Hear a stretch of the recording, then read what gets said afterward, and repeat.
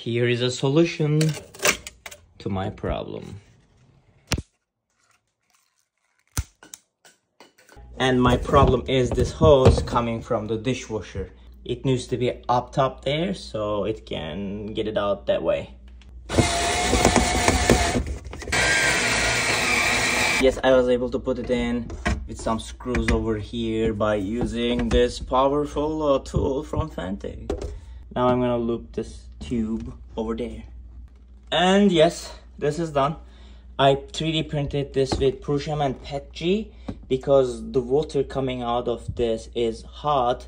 I don't want this thing to melt if I were to do it with PLA. Let's lift it up. Yep, this is it. And it's gonna go to the food disposer. Let's run the dishwasher. And dishwasher is running properly and everything is working over there. Quick and dirty weekend project done.